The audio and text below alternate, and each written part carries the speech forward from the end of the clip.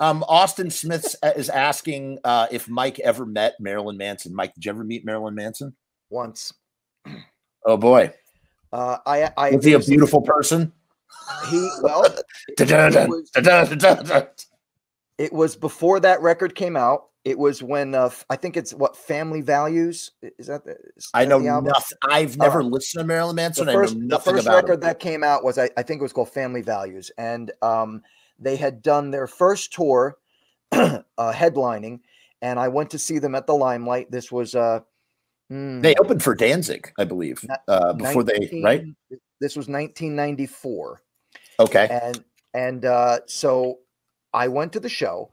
I was absolutely blown away. They blew me away. I was just in awe. In fact, there's a girl I know who lives in Philadelphia now. In fact, I recently just connected with her through Facebook. That night I met her. She was standing right next to me at the concert, and we were both looking at it. And then when it was all done, I just turned to her and I went, wow. I was blown away. So after that, being the journalist that I was, I went to the backstage. Back then with the Limelight, you could pretty much go anywhere in the club.